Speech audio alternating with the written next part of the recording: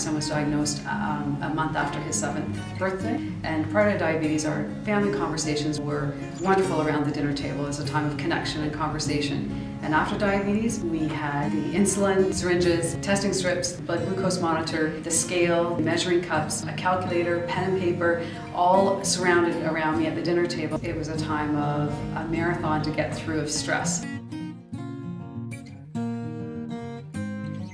The biggest challenge is it's 24 hours, 7 days a week, every day of the month, every month of the year.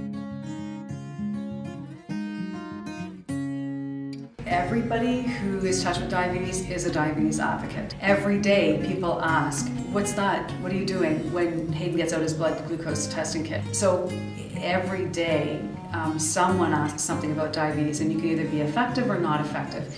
And Canadian Diabetes Association provides a lot of training and support if you want to become an effective advocate. So I took advantage of anything that I could, so I would learn as much as I could to help everyone understand, especially people with diabetes and people who work with people with diabetes. And CDA has provided so much for me. How could I not try to continue and support them?